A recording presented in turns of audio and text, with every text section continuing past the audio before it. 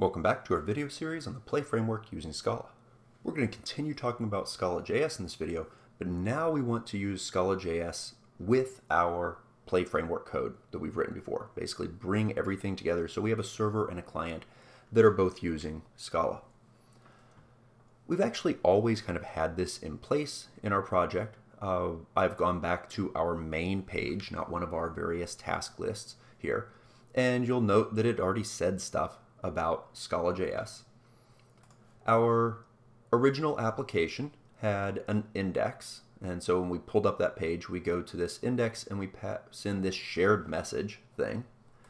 The index itself has that text that's inside of there, and you'll see Scala.js is mentioned here again. In addition, the main has a Scala.js tag in it. So remember, index calls main. Main is being used for all of our pages. And it has a Scala.js tag, which actually brings in some Scala.js code. Now, I did have to change this. So our build.sbt, everything we've been doing so far has been in the server. We have just lived in this server directory.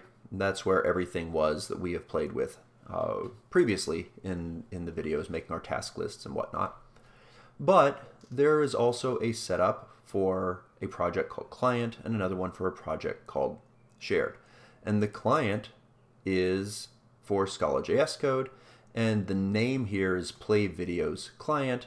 So I had to make it so that this matches there. Okay, and so this winds up being the file that is output by the fast ops when this runs.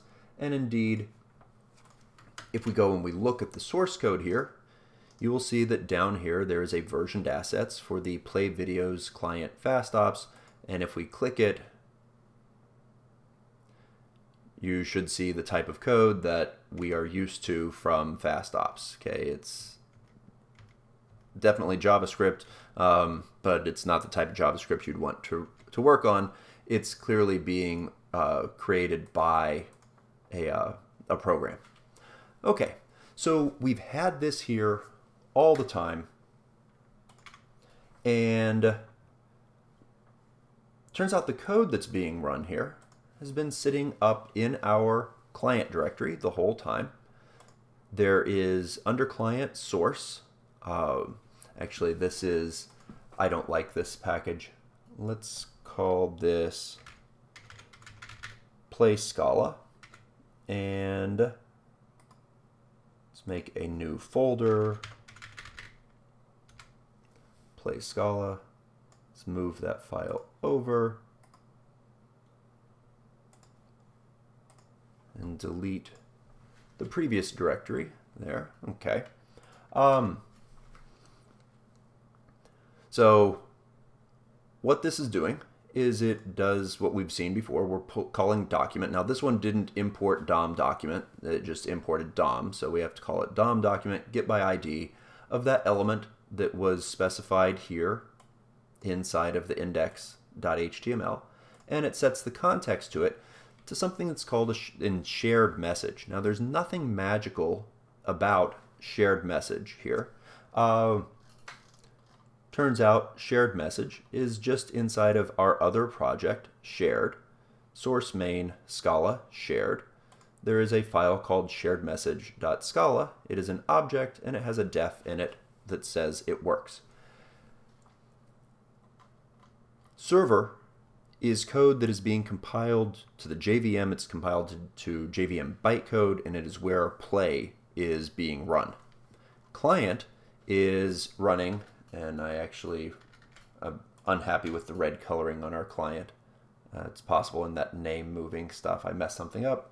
Nope, that seems to be happy, and that might make this happy now that it can find stuff. Client is compiling everything to Scala.js. So the output of everything here is the JavaScript code. Shared is doing both. Okay, so down here are the stuff that we put inside of shared. In fact, you'll see there's these directories .js and .jvm. Everything we put inside of here has to compile to both the JVM and the JavaScript. which does somewhat limit what we can put inside of here. You can't use any Java type calls. You can't use any JavaScript calls. So dom.document, that couldn't be in shared. Java.io.file or anything from the normal Java libraries would have a hard time being inside of shared. So we can only use stuff that compiles well across both of them. But a great thing to put there is data. And that's what we're going to see is we will use the shared space for putting our data, particularly things we want to communicate back and forth between the client and the server. So I just want to make it clear that this is actually what's doing the work for us, and this is the Scala.js that's happening. Print line, this is in Scala.js. Okay, just a simple print to verify that that is what is going through. And if we refresh this page, there we get it. This is in Scala.js. Okay, so that code is being executed in here. Now, one of the challenges that we have here is this code looks for that and calls something on it.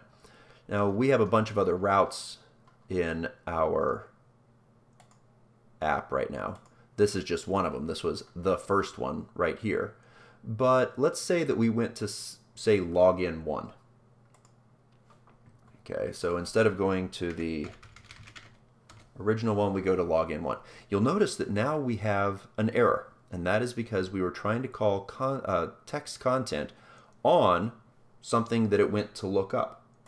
So this tried to find this thing, and it didn't find it, and so this is undefined, and we're trying to call a text context or text content on that, and that doesn't work. How could we prevent this? Well, the way that the Scala.js is going to work, now a lot of time you're going to use this in a single page app type of configuration, but if you're using it across multiple pages, right, by default this is calling the same main for all of your pages, the way this is structured. If you want to have tags that only exist on certain pages, you should protect the uses of those. So in this case, I can make sure that this thing exists. So if it's not equal to null, then I'm going to do this. Okay? And only in the situation where it's not equal to null. That way here on our login page, this will now behave properly. Okay, so we don't get those errors. It's only the page, our top level page, that actually has that message that this will be called on. And again, that's because this main is being shared across our entire site. When we're doing single page apps, not an issue. Everything is happening from one site. But in the situation that we already have set up here, I want to put this in to protect it so we don't get those little spurious error messages everywhere. So we've kind of looked at how our project is organized here. We have a client, we have a server, we have the shared.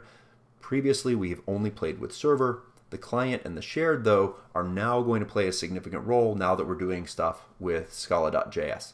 So we want to, we'll come back in the next video, and we will start talking about how we can actually use this to implement one of our task lists using kind of basic DOM manipulation, but doing it through Scala.js.